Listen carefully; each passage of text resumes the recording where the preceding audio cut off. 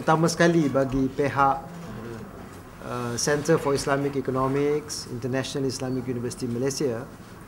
saya mengucapkan ribuan terima kasih kepada pihak YBU kerana sudi menerima delegasi pada pagi ini dan tengah hari ini.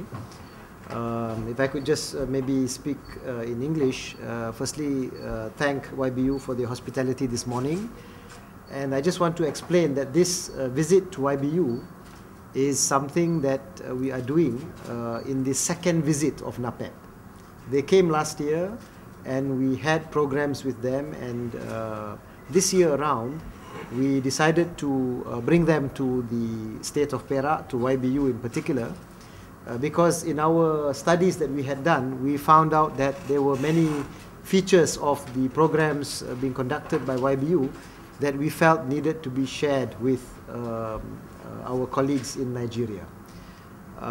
We're very happy to have them with us for the second time, and we are hoping that this collaboration that we have established will be an ongoing collaboration, and we hope that maybe not only from its current form, that is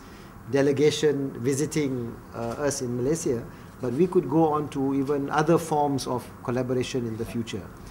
which may even include some more serious courses and exchange of students and even maybe officials coming over to spend longer time with organization. I think this is a very important part of increasing the collaboration. As mentioned earlier, we chose also the state of Perak because I think Yang Amat Berhormat Menteri Besar has a long link with the International Islamic University Malaysia, and we thought that it was only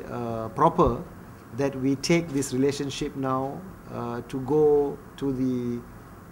you could say the grassroots levels. Yeah, so we are hoping that the International Islamic University Malaysia, through the Center of Islamic Economics, will have many more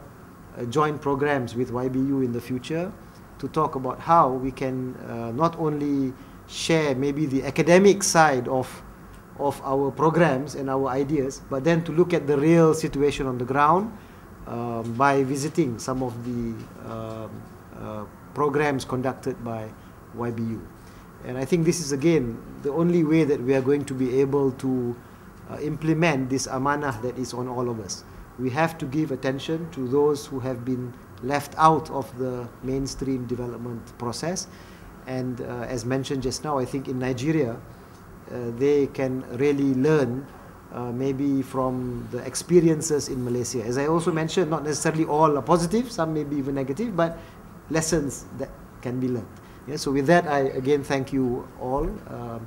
and we hope that this will not be the first and last time that we are meeting in YBU. Yeah, thank you very much. Assalamu alaikum.